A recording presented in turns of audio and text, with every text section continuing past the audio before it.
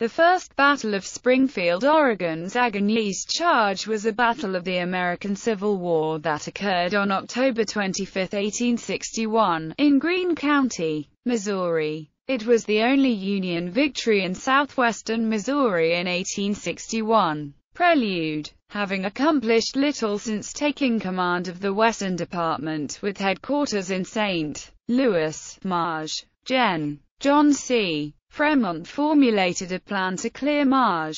Gen. Sterling Price's Confederates from the state and then, if possible, carry the war into Arkansas and Louisiana. Leaving St. Louis on October 7, 1861, Fremont's combined force eventually numbered more than 20,000. His accompanying cavalry force, numbering 5,000 men and other mounted troops, included Maj.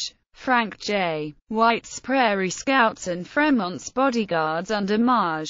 Charles Zagonyi. Maj. White became ill and turned his command over to Zagonyi. These two units operated in front of Fremont's army to gather intelligence. Facing Fremont's large advancing Union army, Missouri State Guard Major General Sterling Price ordered a withdrawal from Springfield, Missouri. Other MSG forces organizing nearby attempted to link up with the Price's army at Springfield, only to find the place had already been abandoned. Battle. Fremont camped on the Pomme de Terre River, about 50 miles from Springfield. Zagonyi's combined force of 326 men approached Springfield on the Mount Vernon Road. Frazier set up an ambush along the road that Zagonyi traveled. Zagonyi ordered a charge from the timbered bottomland of today's Jordan Creek, exhorting his men with, "We have been called holiday warriors for the pavements of St. Louis. Let the watchword be, Fremont and the Union." After 3 charges the Confederates fled in disorder. Zagonyi's men continued into town, hailed Federal sympathizers and released Union prisoners.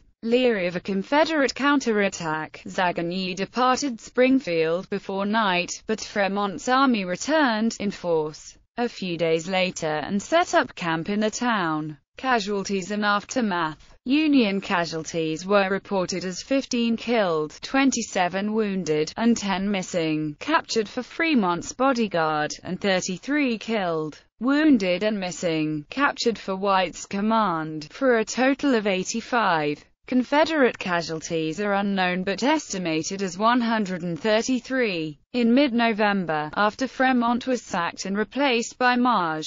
Gen. David Hunter, the Federals evacuated Springfield and withdrew to Sedalia and Rolla. Federal troops reoccupied Springfield in early 1862 and it was a Union stronghold from then on. Order of battle. Union Fremont's bodyguards. Major Charles Zagonyi. Major Frank White's Prairie Scouts. Casualties. 85. Confederate Missouri State Guard. Colonel Julian Frazier. Casualties. 132.